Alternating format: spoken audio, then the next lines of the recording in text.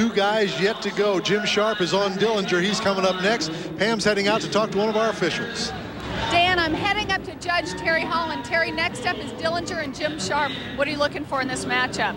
Well, you know, as a judge, Pam, you want to wait till you see what's really going to happen, but I'm a big fan of this bull, too, just like a lot of people in the country, and he's a really ranked bull. And even times I've seen him when he didn't buck the best he could, he's still better than any bull here. Has his hands full, in other words. Well, Jim Sharp's going to ride this bull really easy, or he won't ride him till the water gets hot, because this bull has got no pattern. You don't know if he's going to go right, left, and he kicks harder than anything I've seen in years. Bucking Bull of the Year, the Razor. He's ridden all kinds of ranked bulls around the ride and just blowed him out of there. Jerked the rope out of his hand. Look at this bull. This is the best athlete on 4 feet that I've seen in years. Almost bends in half, Donnie, on that first turn when he's kicking so high. Jim Sharp down, no score.